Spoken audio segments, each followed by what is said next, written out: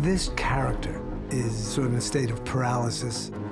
He's disconnected until he gets on a case that changes his life. Perry Mason, private investigator. Perry Mason is, I think, most famous in this country for that television show that was in the 50s and 60s. Our story is an origin story. It's much grittier than the Perry Mason that some people might remember.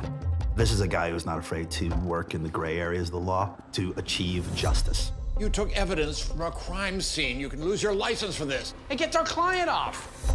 When we first find Mason, he's working as a private investigator for a lawyer. A very large case falls into his lap.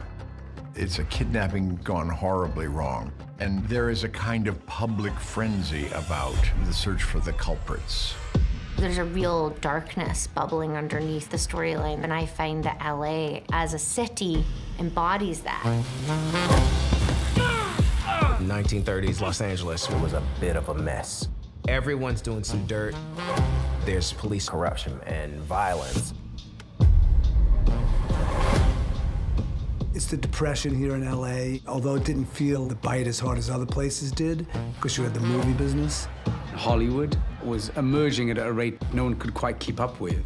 It is the birth of Los Angeles, and we wanted to merge that historical moment with redelivering this character for everybody. The first day of filming, I turned up on set and I had a kind of breathless moment when I realized the scale at which they were going to shoot this thing. I always loved the challenge of doing that. World building. We want the audience immersed in the period. One of the biggest challenges was being on location and trying to make it look like 1930s. There's a huge question mark, physically, logistically, how do we do this? One of our interesting locations was Angel's Flight. We ended up creating a virtual world around the train, similar to what existed back in 1931. As a historian for the show, there were a lot of questions that came my way about settings, language, costumes. So being here on set, it really is a magical world. We tried to create our sets to look realistic. I usually start with a fabric or one key piece. It might be a desk. And from there, I just kind of build my set around that piece. We spend a lot of time collecting images, both for the cast and for the background, so that we could really get a true sense of what the city was like in the 1930s. We have an incredible crew and department heads and production.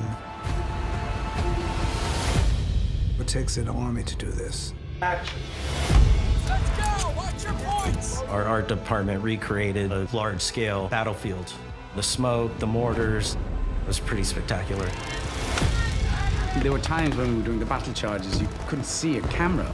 All you could see were hundreds of men to your left and your right, and many, many days consequently, where we have 450 extras or 350 extras, all in period costume. Those moments where you go, oh, this is big. This is way beyond your run-of-the-mill crime story. I read the script and it was like, oh my God, I've got to be in this. It's not strictly about who done it. It's a show about characters, and I think that's what people should watch for. Order! My jaw is just on the floor watching these performances. They're so funny and playful and real. How about I have a look, you stay in the truck? Shut up. It's just so fun to drop right into this world. This cast is really an embarrassment of riches. It's just been a joy. This story is rich, it's emotional. I'm just about out of moves. You instantly can relate to this person, but the journey he goes on is of epic proportion. You said just about out of moves. It's not going to be your grandfather's Perry Mason.